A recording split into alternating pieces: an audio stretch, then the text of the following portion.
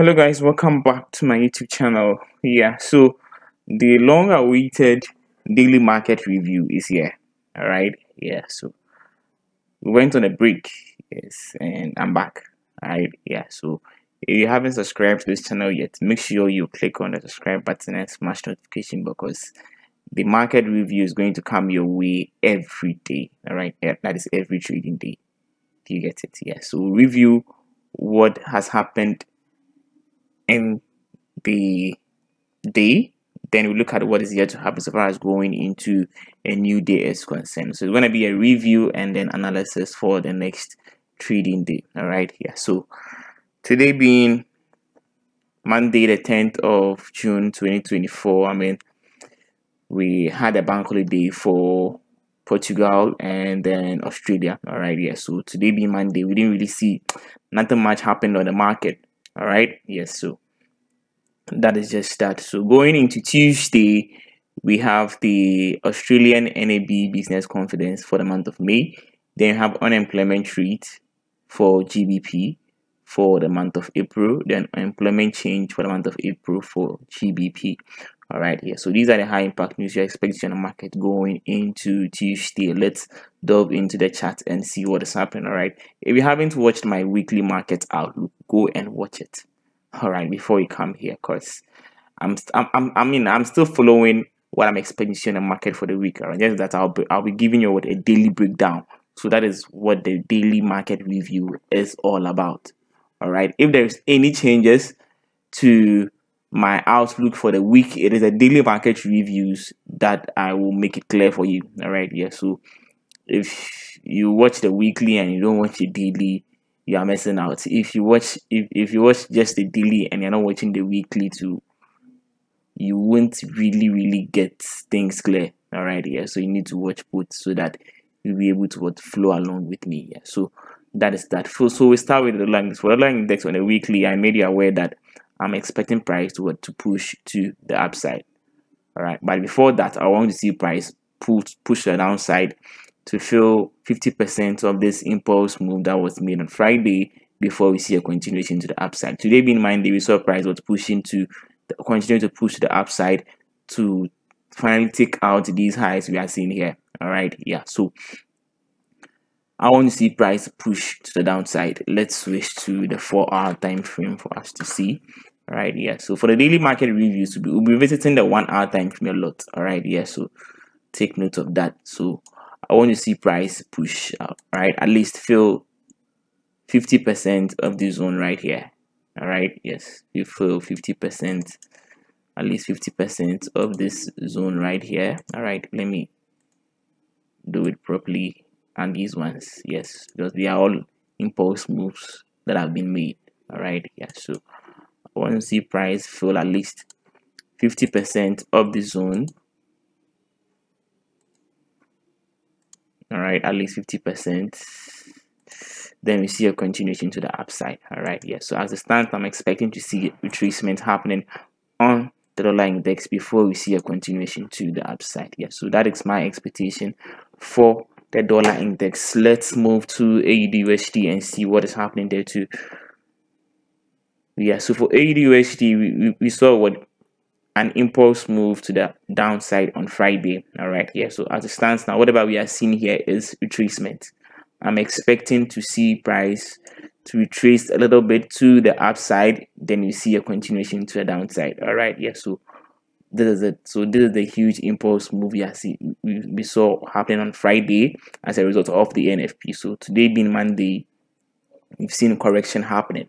All right, so going into Tuesday, I want to see price continue to push up a little bit, then we see a pull to the downside. All right, remember, price is trading above what Sunday's opening price or the weekly opening price, and that is that is in a premium zone for us. So you take note of that. All right, so I will expect to see price push to the upside full, if not fully, at least a part of it into this block right here. All right, into this block right here. All right, price push up into the zone right here, then we see a push to the downside. All right, so that is going to be my expectation so far as AUD/USD is concerned. So make sure you be on the watch for this market. That is that for AUD/USD. Let's look at what is happening on the USD card. So AUD/USD card inverse relationship. All right, yes. So as it stands now, on Friday we saw a very huge impulse move to the upside, and so whatever we are seeing here is retracement. I don't like the fact that price is trading above the weekly opening price. I want to see price come lower. All right, yes. So I want to see price come lower to the zone right here. All right, either the zone here or this very zone right here. All right, yes. Any of them will be good for price to continue to push to the upside. So I want to see price push the downside. Once we see a pull to the downside, that is what below what the weekly opening price. That's the what that means price is now in a discount zone for us. We to see price push into the zone or the zone right here. Then we see a push to the upside.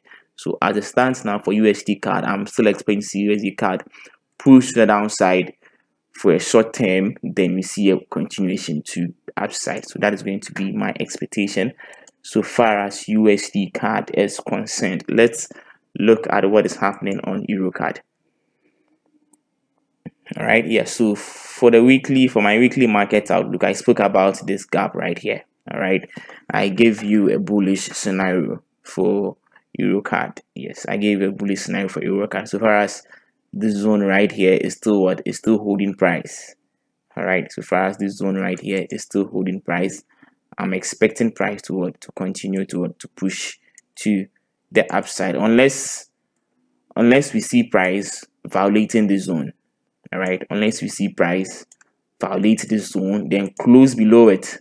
All right, that will change my bullish stance on this market. But so far as price is still, this zone is still holding price, then definitely you see price. I'm expecting to see price continue to push to the upside. But on a long-term basis, I would wait for this gap right here. All right, I would wait for price to violate this gap you are seeing right here that was created prior to market open. All right, yes, for the market open for the week. So I want to see price violate it, close above it. That is going to be, or that zone is going to will serve as a support, of which is going to be my entry. Then I'll expect to see price push to the upside. So for Euro card, that is my expectation. So moving to the 1 hour, yeah. So this is the zone I marked out on the 4 hours. I want to see price push up. All right, yes, I want to see price push up, violate the gap right here, close above it, then finally we see a push to the upside. So that is going to be my expectation so far as Euro card is concerned, provided this very zone right here. All right, the zone I showed you on the 4 hour. Let's get back to it. Let me switch back to the 1 hour for us to see. Yes, all right, this zone right here,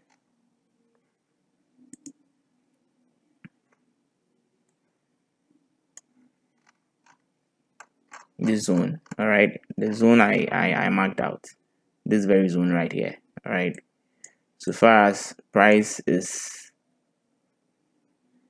holding up, I'm expecting price push the upside. But if we should see price given us a violation and then a closure below that very zone, then we are expecting to see price push to the downside. All right, yeah. So that is just that so far as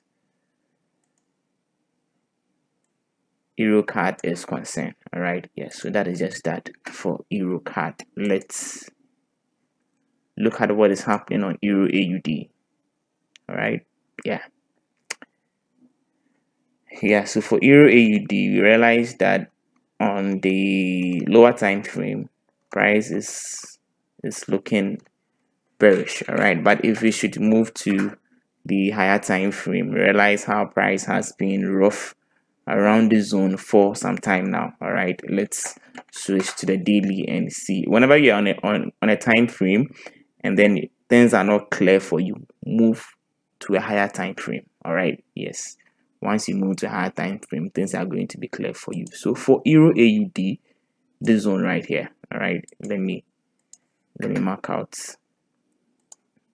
This zone is still holding price. All right, this zone is still holding price. So until we see a violation and a closure below the zone, I'm still bullish. All right, until we see a violation and then a closure below it, I'm still bullish on the zone right here.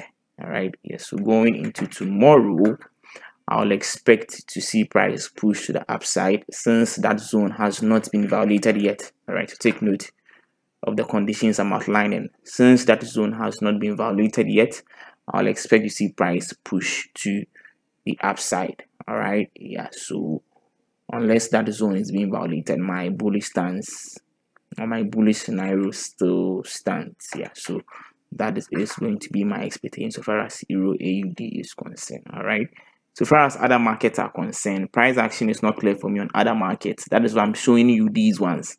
All right, yes. Lately, the forex market hasn't really been giving us good price actions. All right, remember we are in an election year, and so don't expect much from the currency market. But the ones that I mean price action is clear for me. That is what I'm talking to you about it. All right, yeah. So going into tomorrow, I'll assess other markets to and see whatever clear price action I'm seeing on other markets. In our subsequent daily review and analysis, I'll make it available to you. All right, but for now, these are the markets that are clear to me, so take note of that. Yeah, so that is just that for the daily market review and analysis. All right, if you haven't subscribed to this channel yet, do well to click on the subscribe button and smash the notification bell to get notified whenever I post a new video. The link to my Telegram community is in the description box below. Click on it and be part of the Clairvoyant Traders Telegram community. My Telegram ID too is in the description box below. If you want to have a conversation with me, or if you want to, if you want us to talk about certain things, don't hesitate to get to me on Telegram. All right, I'm gonna reply you as soon as possible. I wish you all good luck and good trade. Peace.